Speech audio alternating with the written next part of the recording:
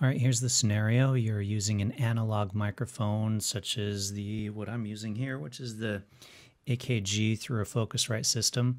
And when you record, it records on one audio track. Basically, it records it as mono, and you want it to record as stereo.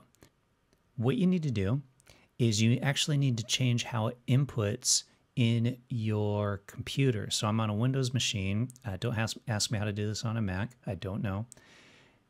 Go down to your sounds, click on that, and then in sounds, click on recording, select your microphone. So in my case, the analog one here.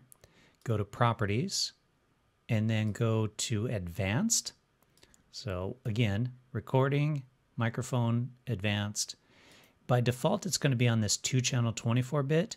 What you want to do is you want to change it to the 1-channel 24-bit. Hit apply, and then OK, and OK to close all of this. And if you were noticing, before with the levels here, it was showing that it was just bouncing up on one side, and now it's actually bouncing up on both sides when I'm speaking.